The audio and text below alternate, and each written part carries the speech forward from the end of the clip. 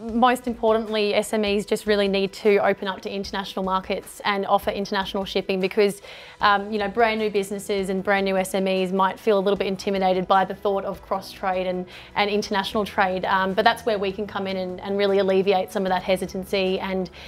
the uncertainty that comes with it, because the potential is huge, and if they're not offering international shipping and their competitor is,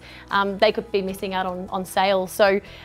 you know, I always say to my customers, if you look at the population of Australia, which is just under 26 million, and then compare that to California, which is just under 40 million, the potential speaks for itself. So why wouldn't you want to tap into that market and partner with a trusted brand and a trusted shipping carrier to be able to really fulfill your consumers' needs?